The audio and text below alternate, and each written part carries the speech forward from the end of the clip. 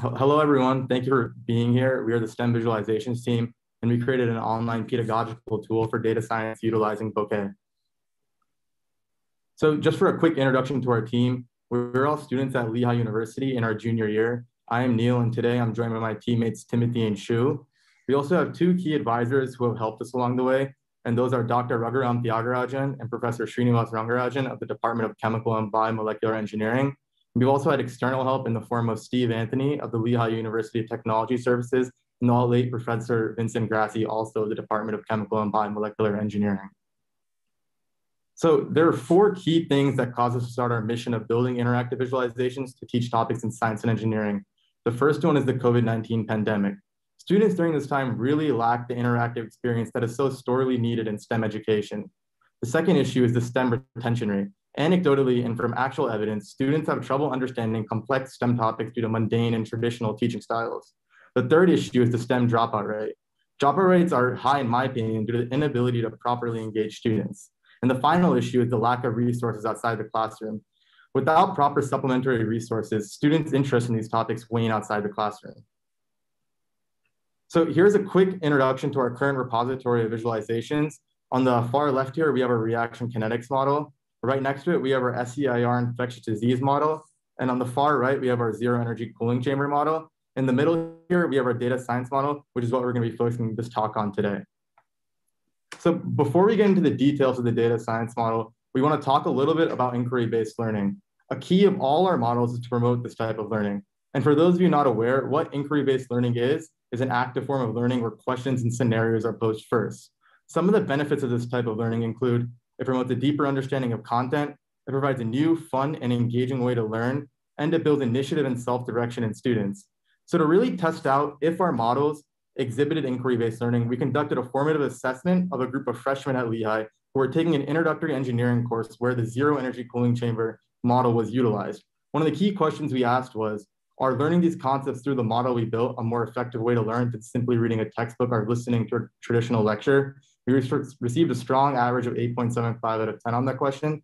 And the second key question we asked was, inquiry-based learning is a technique which promotes active learning through posing questions, scenarios, or problems. How well does our model promote this technique? We also received a strong average of 8.25 out of 10 on that. So before we begin to show our model, I'd like to talk about what the data set entails. The data set that we're using is a catalysis data set in which we're trying to see how these catalysts improve the reaction time and reaction rate. And then within that data set, we have different input features, such as the oxygen flow, methane flow, the temperature, and the conversion rates. And then we have the products that come about from these reactions that are taking place, like the carbon that is produced and other things. So this is a video of the model. So basically we have the model description. So we have the model description first, and then we have a data exploration tab with the user, and just play around with the data and see how the different features interact with one another. Then we have a correlation matrix, which is just to help the user see how the different values relate to each other, and we added colors for more interactivity. And then we have a multivariable regression model in which the user can select different features to build the model and to predict a particular Y value or a product that is being made. So we have the coefficients of the variables on the side. We have the R squared scores and the RMSE scores on the left as well. And then the user can then pick what kind of model they want, if it's linear, quadratic, or cubic. And below we also have, and we've divided that into training and testing to see how well they work together. And we have an error histogram at the bottom. We have an unsupervised learning model in which the user can pick different number of clusters that they want, and then number of principal components that they want to test their data on. So this just continues calculating the importance of the different variables in this. And then we have a classification model in which we want to predict how much carbon will be formed at the end of each one of them.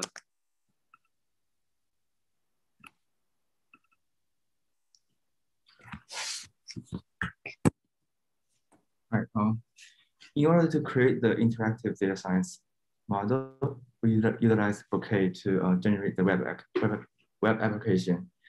The whole process is a loop that which first select the data by filtering the empty data point, and then let the user to choose which data set they want to include in the module calculation.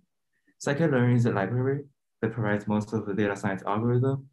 So we can use we can train and build a model by using the function it provides.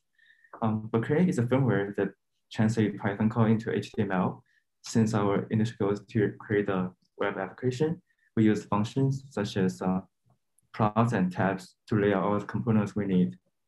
After implementing the module, this process will keep going whenever the user changes the data attributes.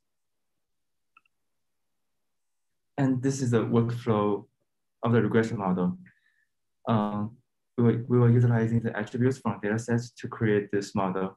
First, data cleaning will remove all the empty data points, and then we decided the kinds of selection tools we need for the user. Since this multivariate regression model, multiple X value can be selected. So methane flow, temperature, and total flow are the most important attributes in this case, because when the users select those attributes, they will see relatively better scores. The dataset will then be divided into training and testing datasets. And we will use the training set to build a model and calculate the scores. After getting all the necessary data points, we will use Bokeh to set up the plot table, error histogram, and the line indicators. By looking at the scores and the plots, the user can decide whether to accept or rerun the selection process again. So after that, we have a classification model in which we classify if the catalyst that we're using is a good or bad catalyst according to the carbon selectivity that we get from the product. So firstly, we create a classifier in which we check if the carbon selectivity is either above 40 or below 40. And then we sample the data set by to 40% of it, and we select the target variable. And then we create controls for the user to select whichever feature they want to put into the reaction. So they can choose either the temperature, the methane flow, the oxygen flow, or any other feature.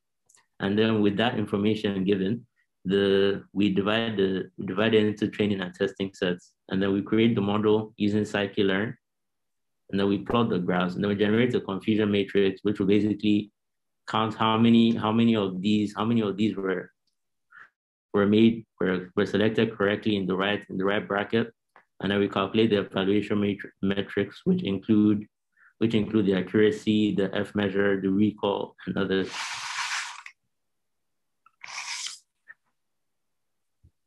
Okay. Our goal is to create interactive web application for STEM students. We're currently in the process of getting all the feedbacks on the data science model we just created. And we want to use the feedback to make our application to be more user-friendly. As some models on the website, such as Zero Energy Cooling Chamber module, was already integrated in the Intro to Engineering courses. Our next step is to make more visualization models in more innovative topics to help the students in STEM field to visualize the concept they were learning in class. So thank you so much for listening to our talk. We'd like to acknowledge the Office of Creative Inquiry of the University for providing us funding and guidance throughout this project, and also the National Science Foundation for inspiration. Thank you so much, and we're happy to answer any questions you have. Thank you, Neel, Timothy, Raghuram, and Zoo for delivering the lightning talk. I think we are almost at the time, so you can take your questions over at the Slack. Do we have Logan here? Yes. Hey, everyone. Awesome. Wonderful. I appreciate the icebreaker. And how's it going, everyone? My name is Logan Kilpatrick. I'm the community manager for the Julia programming language. I'm also on the board of directors here at NumFocus. So really excited about this talk. And I think this is something that I'm super passionate about. And the sort of general topic for today's talk is around non-code contributions, sort of non-technical contributions in open source, why they're important, how to enable them in your own specific scientific or open source package, community. And let's dive in and talk about some of these things. So one of my favorite quotes, and at some point this will turn into a t-shirt, is that there's more to open source than code. And I think for a lot of us, or at least speaking from my own experience, I think there's lots of, I'm sure, technical folks here who have sort of done a lot of technical work in the open source space. So, when you think about open source, the first thing you think about is, okay, I'm going to open pull requests, I'm going to commit code, I'm going to, do all these deeply technical things. And I think for first-time contributors, for new members of communities, that's oftentimes, some of those specific mechanisms to contribute to open source are a little bit more difficult to tackle, right at the beginning of your open source journey. And again, throughout this talk, I'll sort of make the high-level argument that setting up these sort of contribution pathways for folks who maybe aren't ready to dive in and make a pull request or a code contribution will be helpful for your specific ecosystem and community. So when we talk about, okay, so, someone is perhaps not ready to make a code contribution, or perhaps doesn't want to make a code contribution, what are some of the sort of other ways in which somebody can make contributions to an open source project? And I think, I've tried to highlight a few of them here on the screen. Some of these things can be, helping out with social media outreach. I think, for a lot of open source projects, it's something that could potentially be neglected if they don't have somebody who's in that role, sort of doing this outreach, responding to people on social media, all that stuff. And at the end of the day, that might be the way in which new contributors come into your project, is they see something on social media and they decide, hey, maybe I want to go and contribute to NumPy or whatever it is. So I think that's one possible option for folks who are interested in getting started. Blogging is a huge one. If you're like, hey, I'm not ready to make a code contribution, perhaps just, try out some tutorials, write a use case, something really simple, and share with other people. And I think not only is that good for the project because they're getting exposure, they have a user who's advocating for them, but for the person who's actually doing that, it's an important step as well, because I think, and it's just like giving a talk, it's really difficult to sort of formalize whatever your thought is until you've had to put it to spoken word or put it to written word. So I think both of those options are really, beneficial for the person who's actually giving that, writing that blog post. Another one that I think is perhaps flying under the radar a little bit, and I'll just talk about it for a moment because it's something that I've personally done, is posting questions on Stack Overflow. I think a lot of the times people, and it's not specific to Stack Overflow, any Q&A platform, but sort of finding out what pain points are for people who are users of your specific software and going and asking those questions. If you know what the issues are, you know what the pain points are, going and asking those questions on a platform like Stack Overflow or Discourse, and then answering those questions yourself, if you can find the answer, will actually make it so that, hey, the next person who comes along, they don't have to post in some channel, or they don't have to take the time to post. They can just go and find the answer to whatever their problem is right away. And I think that's a super impactful way of contributing to open source that, again, isn't going to show up on your GitHub profile activity necessarily. So again, hopefully this sort of lays the groundwork for what some of these possible contribution pathways might be for somebody. And again, I've talked about this notion of a contribution pathway a few times, but what does that actually look like? And again, I sort of conceptualize this arc of contributing, and the last stage in this arc of being a contributor in open source is the code contribution. And again, if you're an experienced developer, you're experienced in open source, perhaps you can sort of dive right into that depending on the project and your familiarity and all those things. But I think presenting this idea to new contributors that, hey, the expectation isn't that you're going to come in and sort of solve some deep concurrency problem in a well-known Python package as your first contribution. Like, that's totally okay. That's not the expectation that we need to set for contributors, and setting the expectation that, hey, you can take all these smaller steps, and then eventually maybe you go through those smaller steps a few times and then finally make a code contribution. I think this is a super important idea to reinforce to people. And again, I think this sort of highlights the idea that the developers in open source aren't necessarily the only people that are important to the ecosystem. You have people who are sort of running things perhaps a little bit more from behind the scenes. You have release managers who perhaps aren't necessarily contributing new features, but helping orchestrate, some of the higher level logistics of making sure that all the features that other people have written actually get released in a reliable and meaningful way. So there's lots of different roles sort of in the open source community and space. And I think keeping that in mind as you push forward in your own open source journey is important. So again, thinking about how, from a community standpoint, from a maintainer standpoint, from an actual contributor standpoint, are these open source contributions going to come back and actually impact the community and also your own personal journey? I think there's a few different pieces. Again, a lot of the sort of underlying trend behind all these sort of non-technical, non-code contributions that I've mentioned so far is in the realm of communicating ideas to folks, probably technical ideas because it's open source. But I think that's such an impactful thing to learn about and experience to have. And again, if you're sort of just in the beginning of the sort of open source journey, or perhaps trying to attract people to your project who are just in the beginning of that open source journey, talking about the benefits of being an effective communicator, especially in technical topics, I think is one of the most important things that you can do. Again, this idea of building bridges within the community, a lot of times in open source, you have sort of these fragmented technical communities that sort of interact with each other in some capacities. And I think the idea of using communication, using all these non-technical contribution pathways to sort of layer these bridges on top of all these different sub-technical communities is the way that I think about this actually materializing.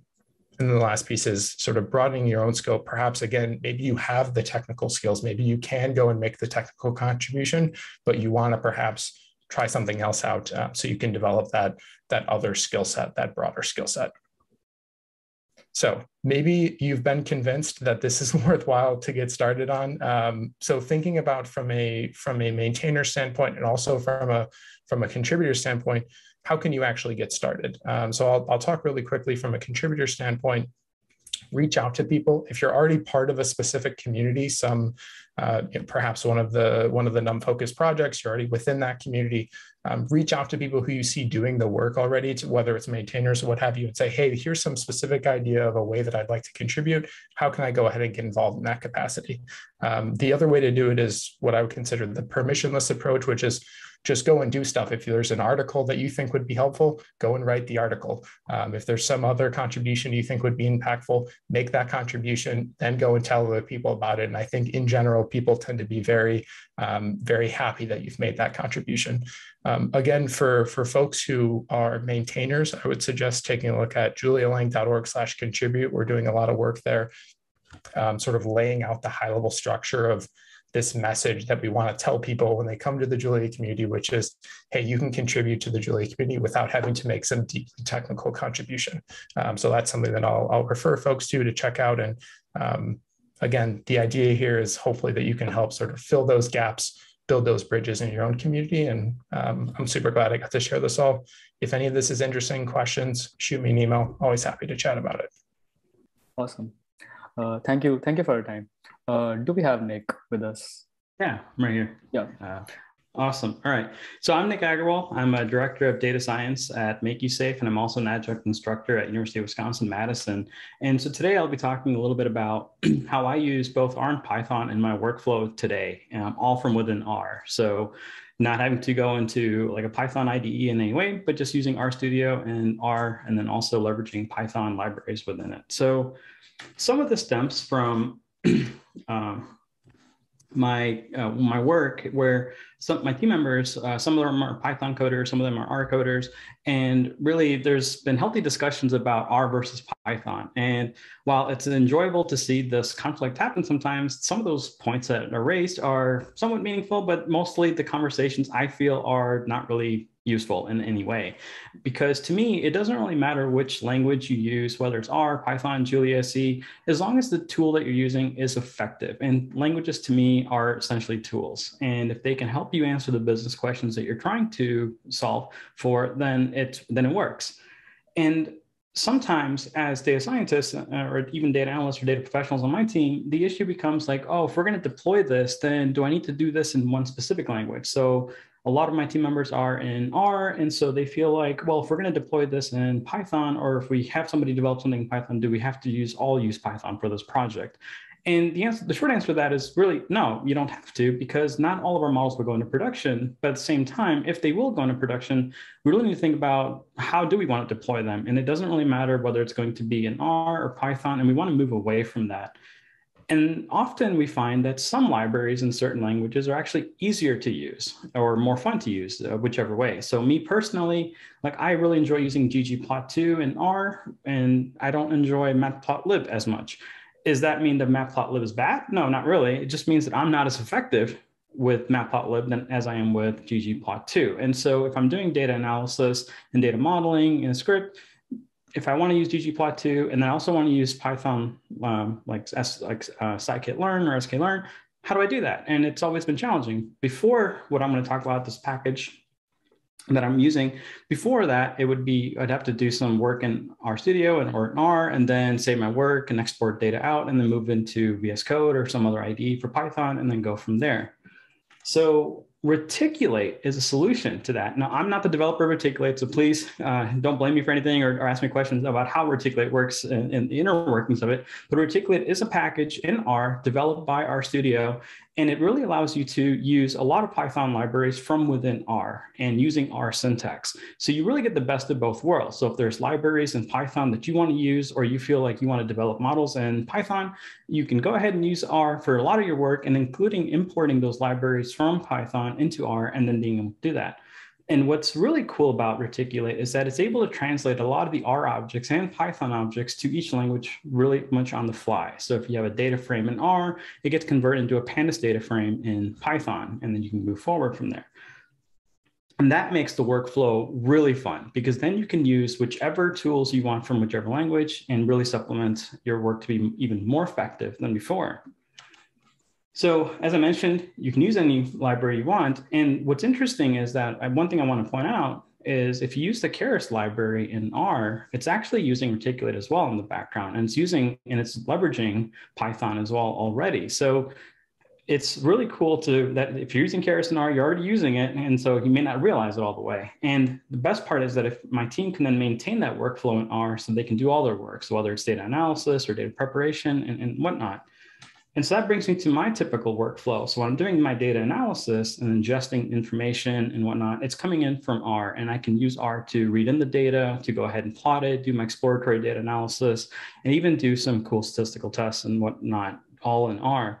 But then when it comes to data modeling, I can then use both the tidy modelverse if I want to, or I can use sklearn, or I can use PyTorch, or whatever libraries I want in whatever language, but I can use them all from within R. And I don't have to worry about knowing or having to move data from one IDE to another. I can just say one IDE or one script and just continue my workflow. At our organization, deployment for our models is typically done in Docker containers. Like for R, we'll go ahead and use Plumber and have R packages, internal R packages developed, and then we'll deploy from there. And in Python, we'll just use Flask and then deploy within Docker container, and then be able to scale from there. So this screenshot is just a quick example, a quick snapshot, if you will, of of how the syntax looks like for Reticulate. And Reticulate does try to keep some of the nomenclature as similar to what's in Python as well. So for example, when you have to import libraries, you can just go ahead and say import, and then the library name, and then also the subfunctions within that library.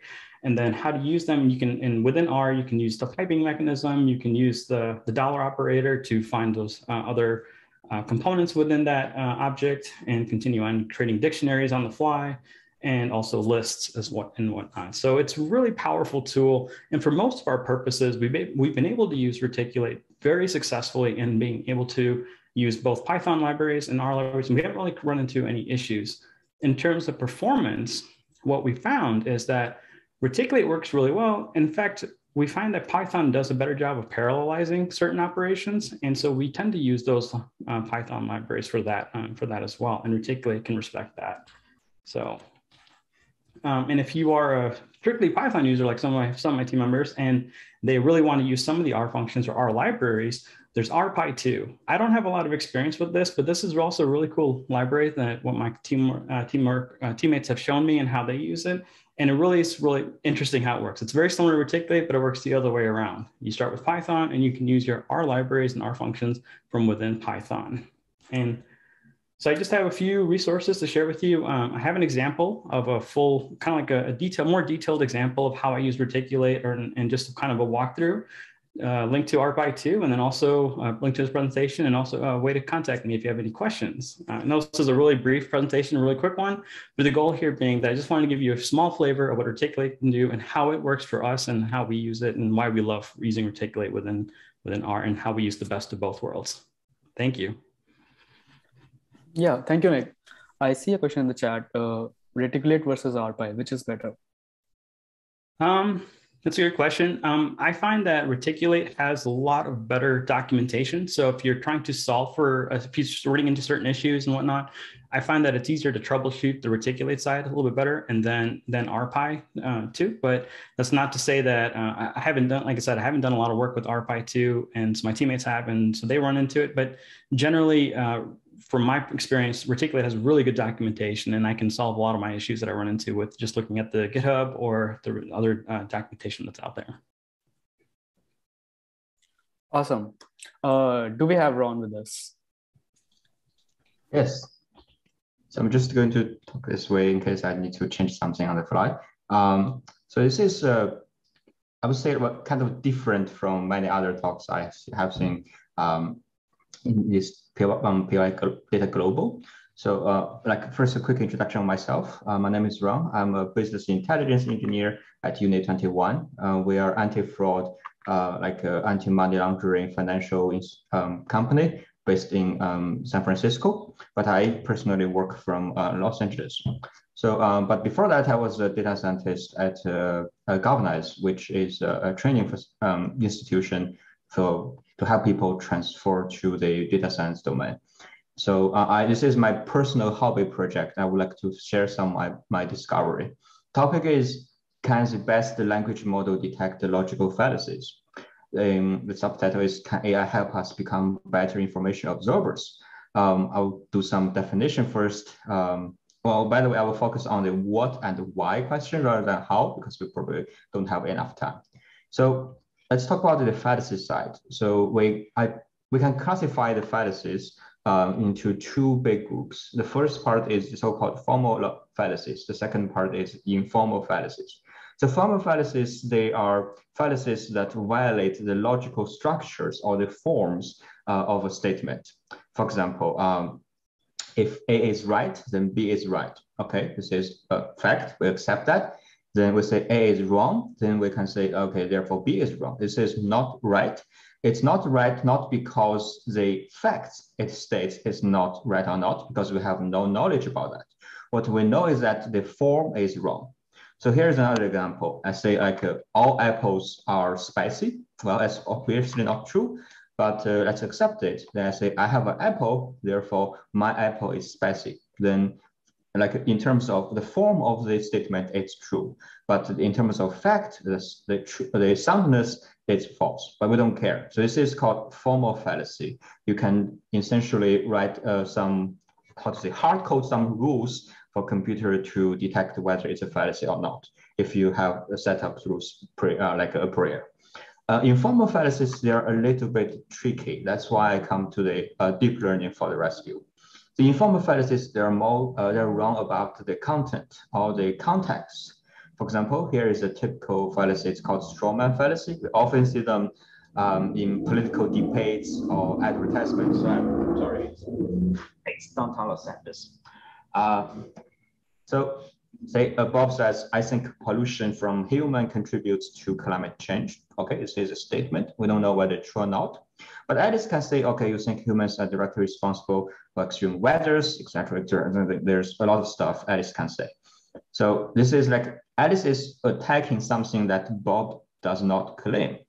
And Alice says, oh, if that's the case, maybe we just need to go to this house to perform a rain dance. So that's even like a more extreme statement.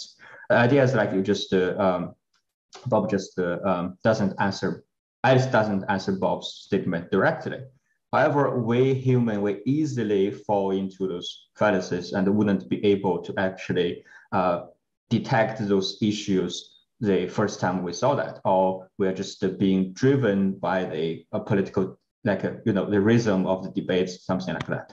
So can we resolve this? Well, probably can, but we cannot do it manually. If you Google like a informal fallacy, you will see some websites that collect those fallacies, but it's not possible to build a database that to capture everything, because people create those kinds of stuff every day. Then we turn to the language models, and they're super powerful. Everybody knows that. I believe everybody in the channel knows that in this meeting. So start with BERT. It's the start of a new era. It has about 100 mating parameters, probably. Then GPT-2, GPT-3, and latestly we have the unreleased model from Google. And I just searched like 5 minutes ago. So it looks like there is a next generation is like a 100 trillion parameter language model. Well, it's like the competition between those model builders and the Federal Reserve, like just putting up numbers. So OpenAI, like the open source, like not open source, somehow they provide the GPT-3 available for the public to use. So we just take advantage of that to see whether I can use its classification, like functionality, to help me to detect whether a statement contains like an informal fallacy or not. All right. So I have these 3 tasks to do. The first task is to collect a data set with ground truth labeled. Unfortunately, there is no such database available. So just doing my own labor work, collect those sentences. So there are 2 choices to collect this data set. One choice is like you have a pair of sentences. One is talking about a topic deliberately that contains informal fallacies. Then you just talk it like how to say more rigorously or scientifically, like you explicitly exclude the existence of informal fallacies. Another way is just that you collect the informal fallacies and just some other random sentences. The second case is more close to our daily life, real life, but it will make. I'm still trying to gauge which partition of those 2 parts should I use in the data set. The second part is to perform some exploratory tests on several kinds of informal logical fallacies. There are about 40, 50 most common informal logical fallacies. And how does the performance vary? So acknowledgement goes here. You need to go to Alperin, like for his post on Medium, because when I first started working on this, his article is the only one on the internet that I can find that talks about this concept. And I also talked to him on through LinkedIn to discuss this direction, which I think is pretty fun, pretty interesting. So the task 2, so I framed the following types as classification questions. So if you basically, I didn't use any API, just use the playground on OpenAI's website. So you can provide some training data, not essentially training, but like you can ask OpenAI to predict the labeling of the corresponding statements. As you can see, this is what we get typically. You can have yes to indicate whether it is a informal fallacy and no, etc. You can check the probabilities. So one lesson I learned is that you always show the probabilities, because sometimes even the result is yes, but it's just slightly better than no, then it doesn't make too much sense. So we have several different ones. So here's some early finding I would like to show you. So for some types, the results seem to be really nice. For example, strawman fallacies can almost always get caught. And there's no surprise, because there's intuition there. The intuition is that there are essentially 2 different topics that are discussed. There is one, like the country should invest more in education. Another person says, oh, what? You want to reduce the military budget, put our country at risk. So military budget, education, they're basically 2 somehow neighboring concepts here being discussed. The OpenAI GPT-3 model can capture this like a contrast and show the rhythm. Am I out of time? No, okay. Then, but for others, Not really. For example, false dilemma is a typical example. The false dilemma, well, if you see this, you know what this false dilemma is. So either you are with us or you are with the terrorist. That's what before, like, the Afghanistan war break out, like President Bush, like a statement. So obviously this may not be true. Like you can be neutral. Somehow it's just you know, like a war cry, but it's false dilemma. Unfortunately, the model would not be able to capture the difference between this one and this one. I think the intuition here is like the context is lost. If you just provide the sentences, then you know the both sounds like a strong words in war, troops, terrorists, but the AI does not understand exactly what these sentences mean. Okay, so here is potential direction I would like to do. The first one I just mentioned, that you can standardize the data set, and you can create two kinds of data sets to see which one works better. And you can, somehow we may want to train our own model and just use a pre-trained model and you know, buy some, use some very expensive GPUs to further fine tune that. You can also use the fine tune like a functionality on OpenAI's platform. That's also a possibility. So one goal, like in the short term for me, is to create a browser extension for that. So whenever we browse the news, the analysis, or even watch YouTube's, then somehow you can highlight the sentences with a higher probability that it contains informal logical fallacy, which probably will make us better like information absorbers and thinkers. Yeah, that's it. Thanks. Thank you, Ron. Do we have Braden with us? Yeah, right here. Over to you, Braden. Great. So hi, everyone. My name is Braden Riggs. I'm part of the Dolby Developer Relations team. And I'm here to explore what I think is an awesome topic, which is unlocking more insight from your audio data.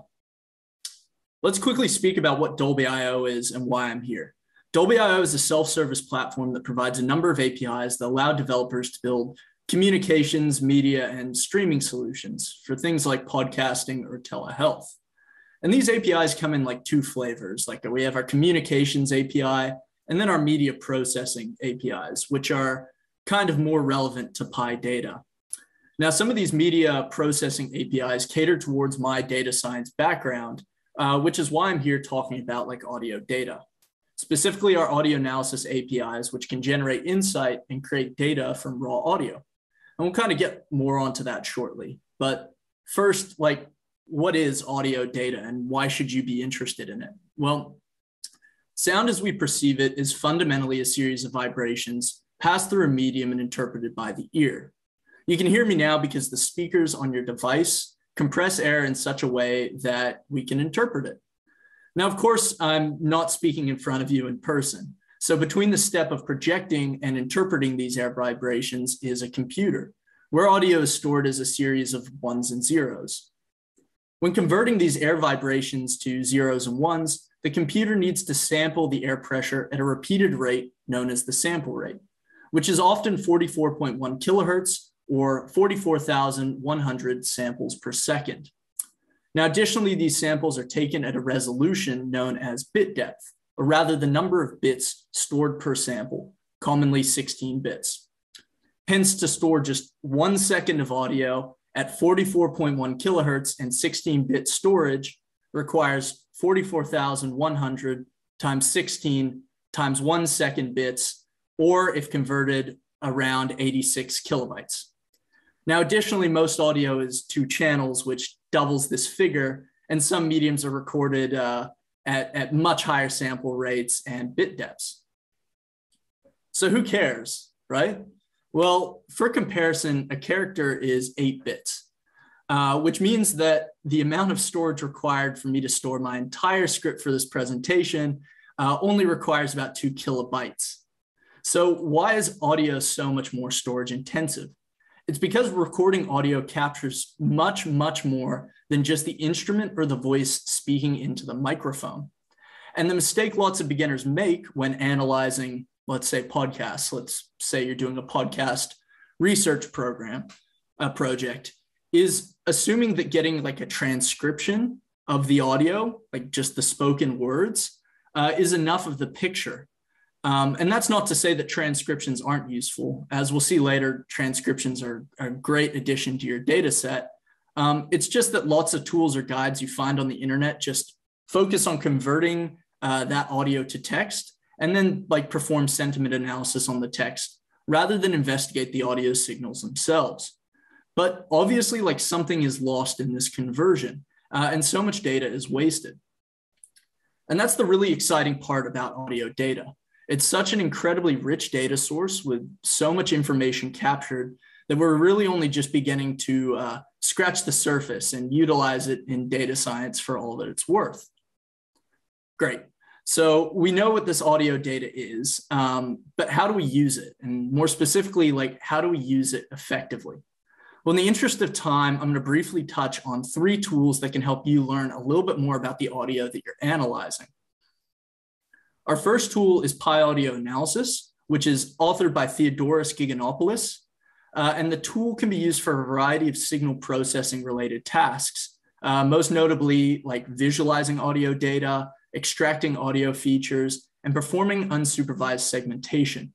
And you can see an example on screen here of like kind of what these like feature vectors look like that can automatically generate from audio data. I really like PyAudio Analysis as like a first pass tool to use on data sets. Like I'm just getting started with a project and I want to use it to do a bit of EDA or to see if I can classify or form some clusters in the group. It's a really great tool for that stuff. The second tool is actually like 2 tools wrapped into one. I like to use MS Azure's Cognitive Services speech to text tool to create a transcript of the spoken words in my audio data, and Natural Language Toolkit to then analyze those words and perform tasks such as like sentiment analysis. And finally, as mentioned earlier in the deck, Dolby.io provides a variety of audio-related tools. However, I specifically want to focus on our Analyze Audio and our Analyze Speech tools. These tools provide a variety of insights into the data based on the audio signals itself. And specifically, I want to focus on like speaker and like music segmentation examples. The API takes the audio and separates it into segments, which you can kind of see an example of the output there pictured on screen. And then once it's split into segments, they're like time-stamped. So you know, oh, like this person is speaking at this point, and then another person is speaking at this point. Cool. So like now with all 3 of these tools, let's look at an example of how we can like leverage the power to create like some stunning insights into the world of podcasts. Now, why did I choose podcasts? Well, podcasts provide an interesting mix of music in like intros and outros and speech, sometimes split among multiple speakers at irregular intervals. Not to mention that podcasts have exploded in popularity in the last couple of years. Now, I don't have time to go into the full analysis, but here are a few highlights. Pictured on screen is the relationship between podcast popularity and downloads and the percentage of audio defects in the podcasts, such as silence. Now you can see a spike in popularity that happens at episode 12. And this kind of correlates all of a suddenly with like a change in the audio quality of the podcasts. Now we can infer from this that maybe with their newfound popularity, they were able to get sponsors, and with sponsors, they were able to hire audio engineers to tweak their audio and improve it. And it's interesting that you can kind of see that correlation in the data. We can also compare sports podcasts to say like business podcasts to see the signal related differences. I think we can agree like sports and business are 2 very contrasting genres. So it's interesting to see that this contrast is actually reflected in the intensity of like each episode, with the red being like our sports podcast episodes and the blue being like our business episodes. And if we really want to dive in, we can look at speaker patterns across the series. Pictured above is a speaker, picture above is each speaker that occurs across this entire series of podcasts. In this case, it was 15 unique speakers across like the whole series. and in what part of the opening 10 minutes that they spoke. This is kind of what we're looking at. The brighter the segment, the more often they were speaking on average. So for example, speaker 0 at the top typically spoke within the first 100 seconds, with a few particularly bright segments indicating that there was a pattern to when he spoke. This is likely because he's the host of the podcast. He's introducing the podcast each week. And there's like a variety of guests who kind of jump in or interject after that. And these visuals are mainly just to get you like thinking about some of the cool applications of these 3 tools and their synergies and how they can compare together to maybe do some kind of out of the box stuff that you mightn't have thought of initially. Great. Now, of course, this is just a lightning talk, so it's pretty brief, and I can't even scratch the surface of everything I want to cover. But I'm excited to announce that we're giving a full-length version of this presentation as a tutorial. This will be on Saturday, October 30th at 8 a.m. US Pacific time, 5 p.m. Central European time, or midnight Japan time. Now, of course, time zones are a mess, so if you want a reminder, I'll be posting to my Twitter, LinkedIn before I present. So give me a follow. I'd love to see everybody here there. And of course, if you're interested in learning more about our APIs, you can visit our event documentation. We'd love to get any feedback everybody has and as many people to try out this stuff as possible. So thank you for watching. Oh, thank you, Braden. And there's one thing I would like to mention. So Dolby is one of the sponsors for PyData Global. And I would like to thank you, Dolby, Braden, you, and all the staff of Dolby to supporting us, because it hasn't been possible without you. And yeah, and you could also say thank you. So yeah, Jacob, we have Jacob. Yeah. Okay, hello everyone. My name is Jacob Zelko. Good morning, good evening, good night, wherever you are in the world. So glad to be talking to you. I'm from Georgia Tech Research Institute, where I work as a researcher and also as a contractor at the Centers for Disease Control. Today, my talk is on a visual odyssey, animations and visualizations made with Julia. This is me by myself and my co-creator, Ola Kroger, and there are the list of our maintainers for the project. So to begin with, we use a tool called Javas.jl, which myself and Ola have created. And Javas.jl focuses on creating an easy-to-use interface written in Julia to create visualizations and animations. Javas is a tool for exploration that gives users great freedom and flexibility to a user for whatever animations or purposes they may have. It should go without saying that Javas is actually an animation engine. It can create objects, render objects, animate objects, and together it has all the main functionality that comes together to create an animation engine. Here's an example of an animation created with Javas, very simple. In Javas, we actually emphasize a object and action relationship where shapes such as squares, circles are represented as objects, and movements like translations or the movements that you see taking place in this animation are defined as actions. As you can see in the bottom left, these are some frames from this particular GIF where each individual frame is generated almost like a slide reel. And here's just some very simple, very basic syntax for how this actually works. You can see that an object is being defined and an action called animate, rotate around is being applied to the 2 objects we created, which are red and blue balls. This is as complex as we're going to get to in this tutorial, as I want to emphasize more the animation and visualization side of this tool. So now it is time to jump over to some demos. So first of all, this animation was created by Mayan, and very quickly, I will run this animation just in the background as I discuss it. But what this animation was depicting is actually how you can use Javas.jl for specific domain applications. In this case, we are using it specifically for modeling the rotation of Venus and Earth around each other in space. And once that is done, once this animation is done being rendered, we actually will get to see this animation. And believe me, I have stared at this animation for way too long, so many times, as you model the orbits going around each other. And this is just one example to show how the animations can actually be used to highlight domain-specific problems. In this case, Earth and Venus revolving around each other. And the reason why it's glitching a little bit right now is because this file is being executed in the background of Visual Studio Code, which is just one of the many integrations that Javis has in the development ecosystem at large. Moving from there, another aspect of Javis that I wanted to show was actually this. So first of all, here we have a very simple animation defined in Javis with Julia. And that animation looks like this. So this animation was created using Julia. It's very simple, just 4 simple shapes. And if we go back and examine the syntax for Javis, we can see that it uses basic Julia syntax.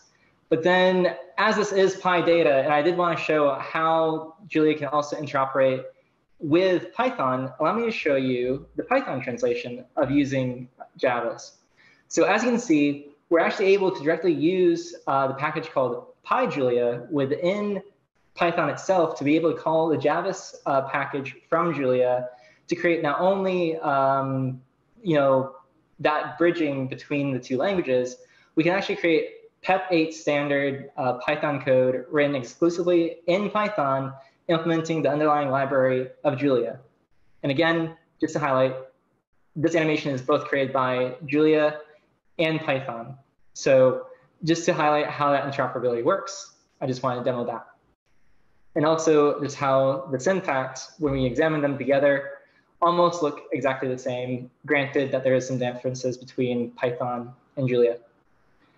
And then for my last example that I wanted to highlight was also this. So within the Julia ecosystem, within the Julia ecosystem, we do have notebooks such as Pluto, such as Jupyter, but we also have notebooks called Pluto notebooks. These Pluto notebooks do not have a global state and instead are actually reactive, such that there is only one single global state and they interact with each other whenever a new cell is created or run to update the state at large. In this case, if we scroll down, we can actually see that initial animation that I showed at the beginning bound to widget, through which then we can actually walk through different aspects of the animation. This makes developing with Javis very easy and very fun as well, so you can see your creations on the fly.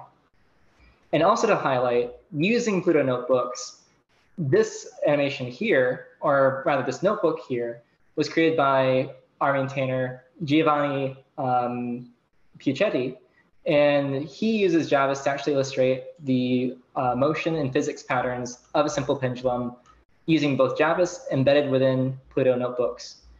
And actually, in the future, right now this is a prototype example to show how Javis can be embedded within Pluto notebooks and deployed onto the web. We can actually use Pluto notebooks directly on the web themselves, interact with them as I showed you earlier with the code, and continue to mess around and tweak them to actually understand what these notebooks might be trying to show you. Now, getting back to our presentation. Javis, as I mentioned, has many different qualities. It has an action and object relationship, which is a different paradigm from other packages such as i3 in Java or manim in Python. It integrates into the Julia ecosystem, such as with graph networks or linear algebra applications. And furthermore, there's multiple different workflows that you can use with Javis. You can use Jupyter Notebooks, Pluto. You can even live stream animations being created in real time to a local area network or to the web. Our next steps for Javis is to continue to build out the Julia Animators organization. Javis right now is currently monolithic, but we're hoping to break it out into different packages specific to domains, such as mathematics, graphs, or physics, which are shown by the animations on the right. And as I said before, or as actually Logan mentioned, we believe in Julia that bridge building is immensely important. And that's why I wanted to highlight also how you can actually interoperate Javis with Python using Julia. And this could be the same for also R or MATLAB. And now finally, just to highlight at the end, how can you get involved with Javis? So let me go ahead and take you to a couple of places where you can look. The first place is the javis.jl Zulip which is an open source messaging platform that you can look at. Here we have a community of over 85 developers and users of Javas talking about their ideas, how they can use Javas, and where they can improve the package so far in package ecosystem.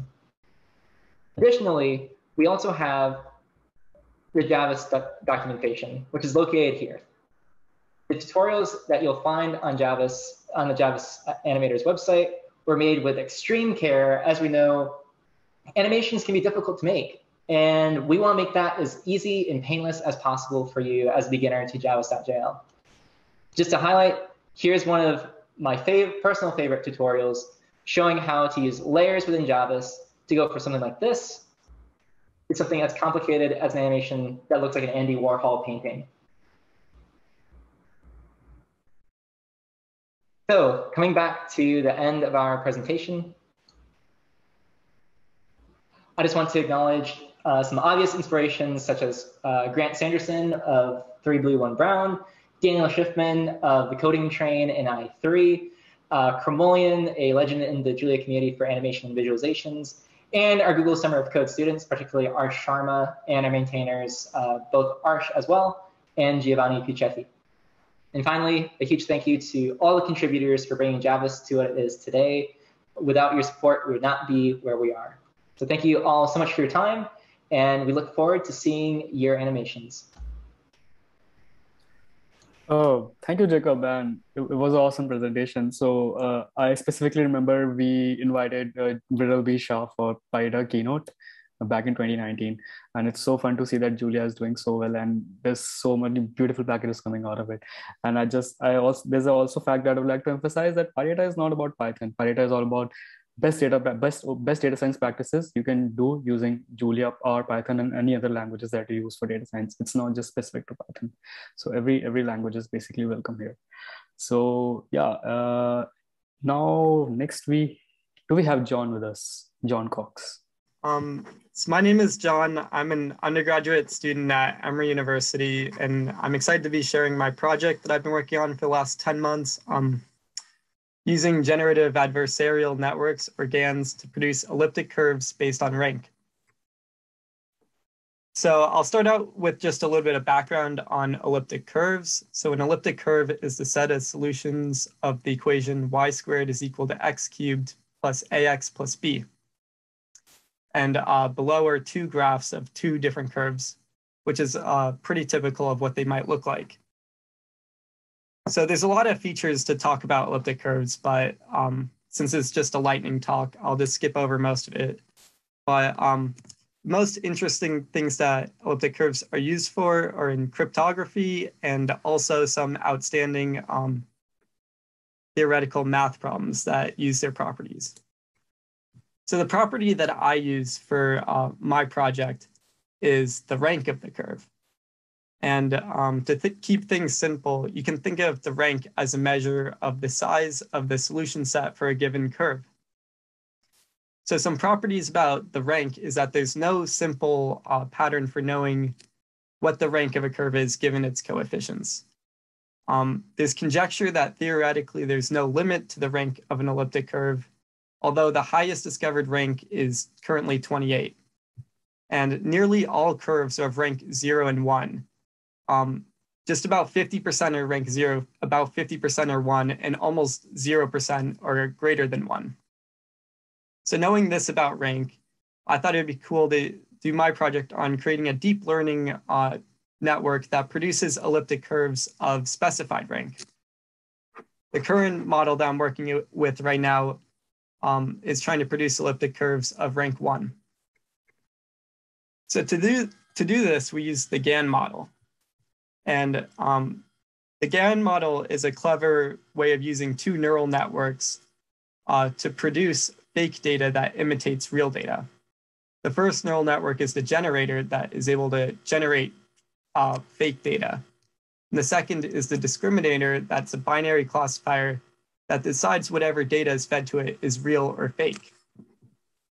So what this looks like in my project, what the architecture looks like is random noise input is sent to my generator, which is able to create fake curve data. And then I also have a data set of real curve data. And these are randomly sampled into the discriminator, which is then able to produce whether it's real or fake. Then through training these neural networks through backpropagation and updating all the weights and biases, the goal is to be able to produce a generator that's able to create fake data that's undecipherable from the real curve data. So hopefully all the data it can create is of rank 1 curves. So the way that I am implementing this project is through PyTorch in a Jupyter notebook. And I use this because it's very simple to update all the different key parameters of these neural networks. And I'm just going to give a quick demo of what this looks like in a notebook.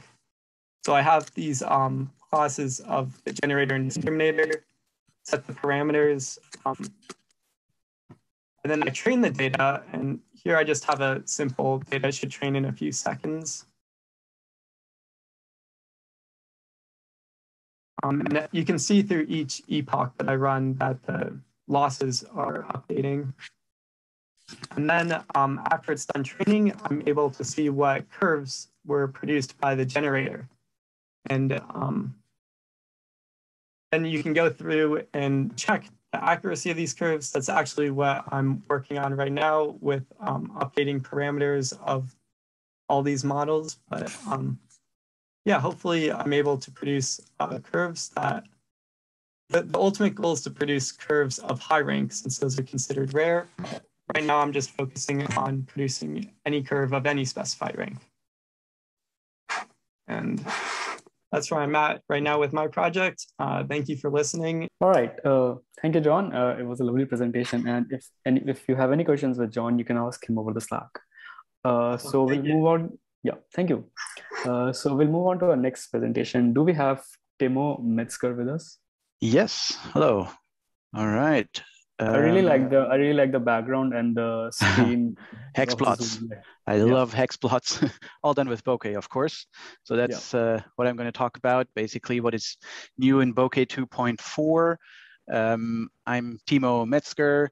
I'm a technical writer at MakePath. That's a company from Texas specializing in geospatial data science. And I'm also a core team member for Bokeh.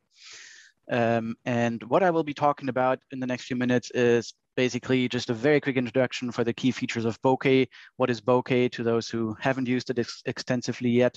And then some highlights of Bokeh 2.4, and then maybe a little preview of what we're thinking for Bokeh 3.0, which will be the next big release that we're working towards.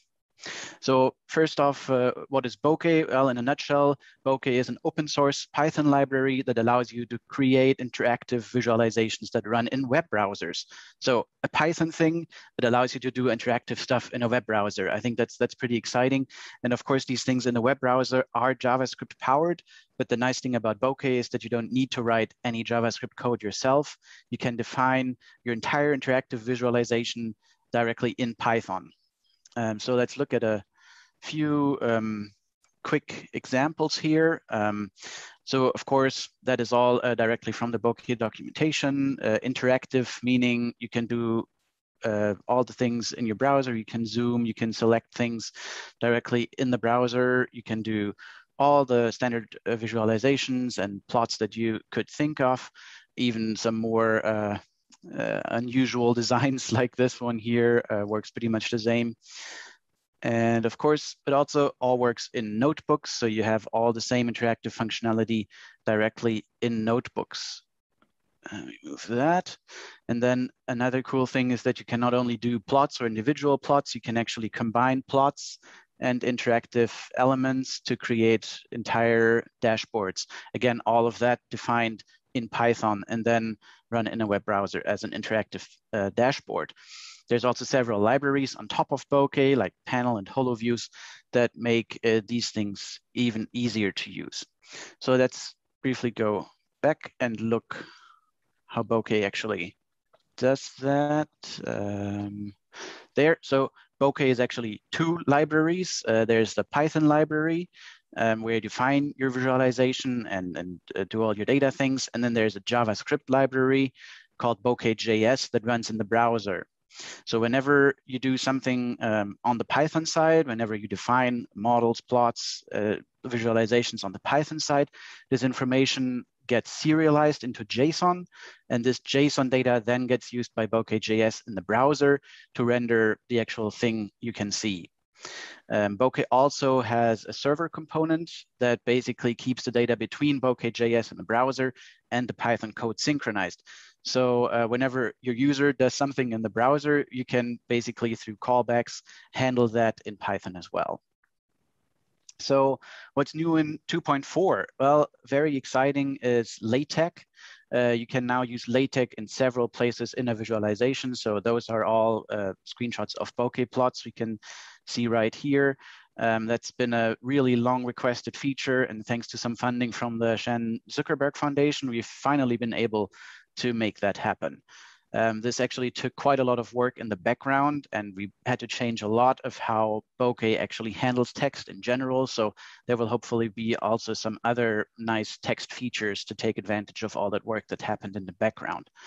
So you can see here, LaTeX works on axis labels, it works on axis ticks, and it works on div widgets. And we will have LaTeX support on hopefully many more elements in our next releases. Another thing that we worked a lot for the 2.4 release on are the docs, our documentation, and among many things in there, we rewrote and restructured most of our contributor documentation. So that also ties in nicely with what Logan talked about a little earlier. So we not only have information about how to contribute to the code base, we also have lots of information on how to contribute in other ways, like working on the docs, or how to ask us questions, how to get in touch, how to file issues, how to work on the GitHub repo. So definitely everyone check that out. And we also have those nice colorful boxes now that make it really easy, I think, to quickly find the right information if you want to contribute to Bokeh. So for example, we now have a very detailed step-to-step guide to setting up a development environment.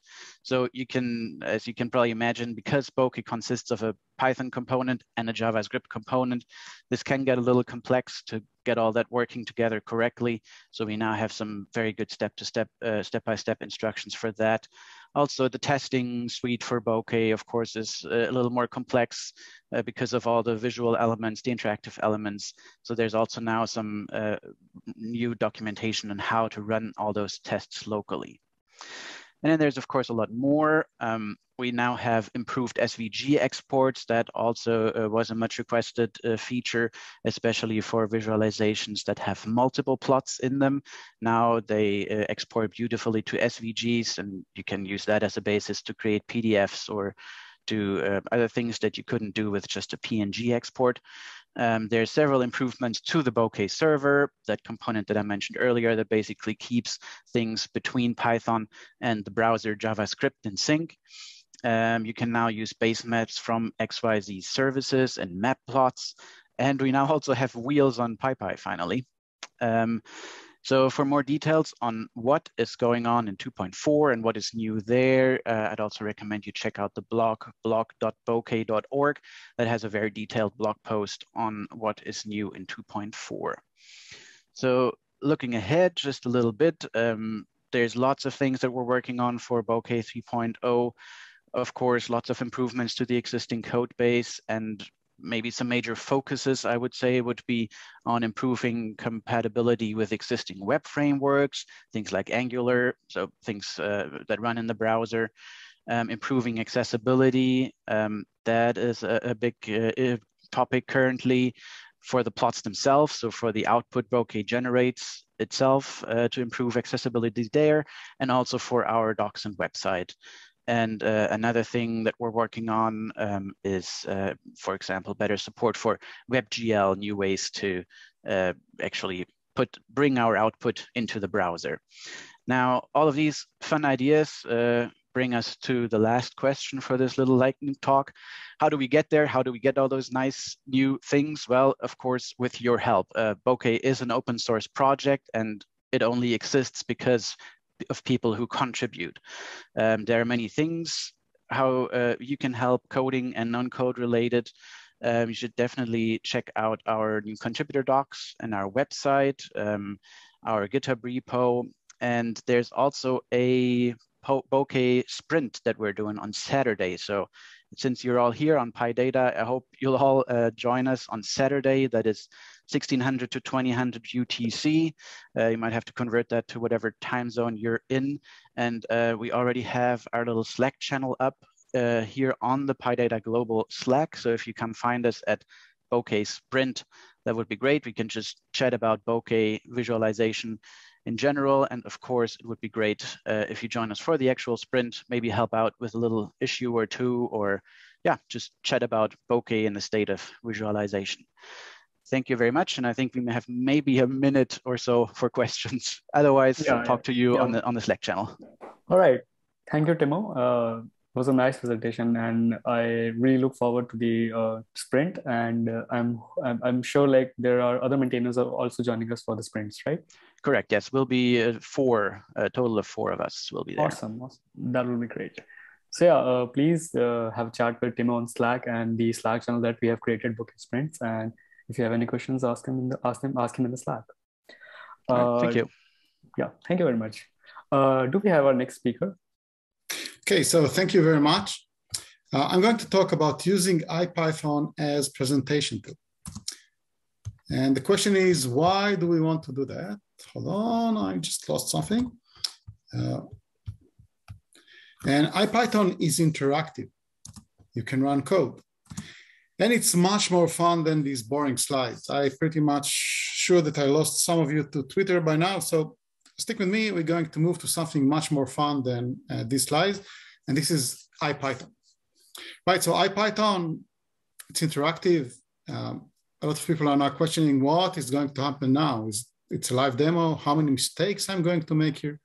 And it's also very focused on what I'm doing. There's not a lot of distraction going here. So, right, you can do the usual stuff of Python, which is run some code and show the results. And you can do discovery and have interaction with the audience, which I find it's more fun than showing slides with pre-prepared answers.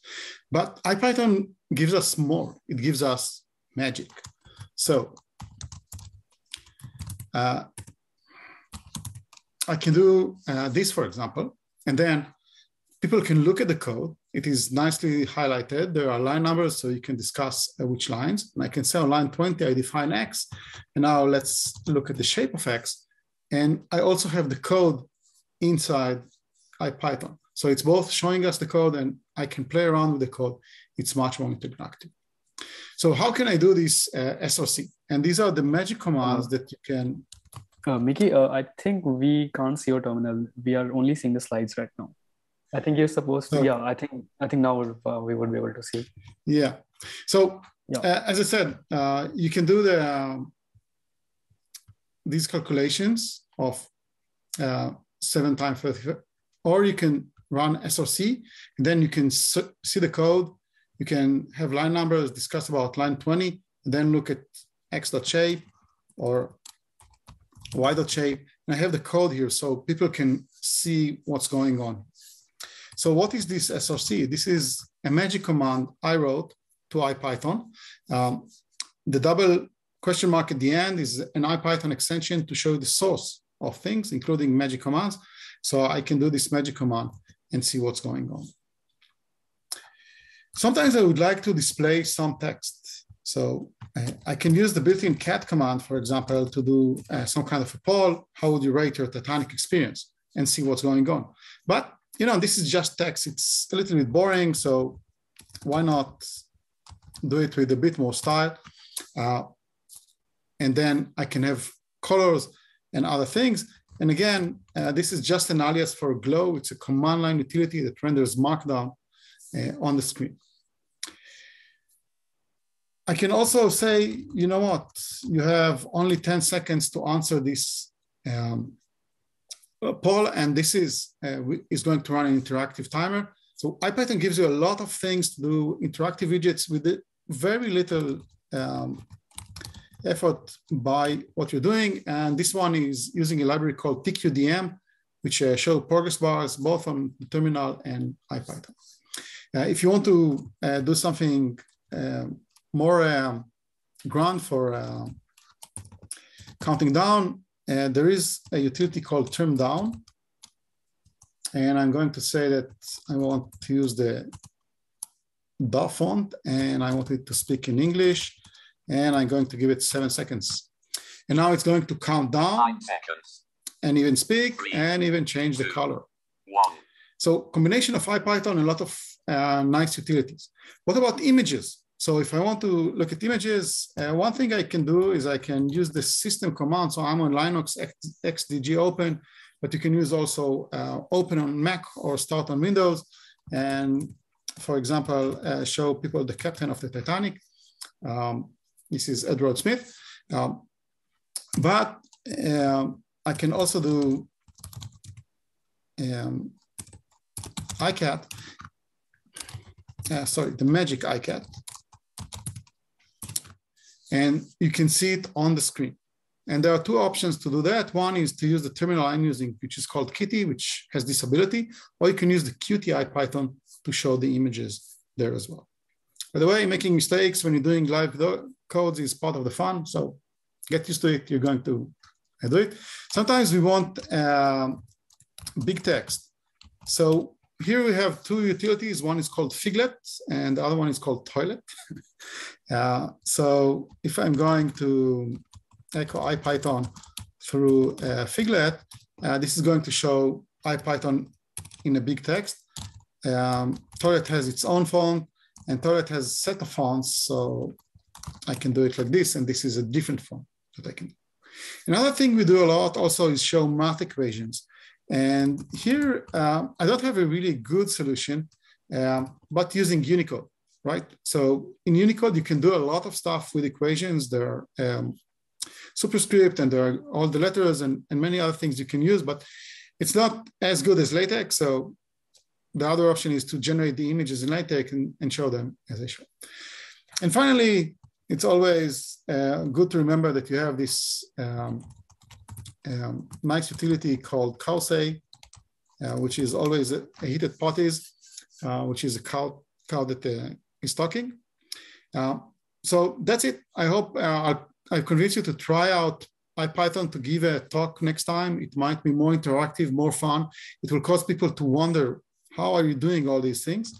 And thank you very much. Oh, thank you, Miki. And this is like a perfect lightning talk, like, showing your hacks and tips, what you do, and, to make your work more productive and things like that. And thank you for covering this. And I'm sure you have joined the Slack, right? Yeah, but the thing is, this is midnight my time. So ask me questions there. I will answer tomorrow. Awesome. Yeah. Please take care of the time zones. Yeah. So this is so this was the last lightning talk of the first day of first lightning talk slot, and we are basically at the time. So I think we can ask your questions, and if there's anything during the conference that you would like to, there's any doubts or any questions, you can find me on the Slack. I'm by the name Sanket Verma, and feel free to connect me and with my teammates over at the Slack, and see you around.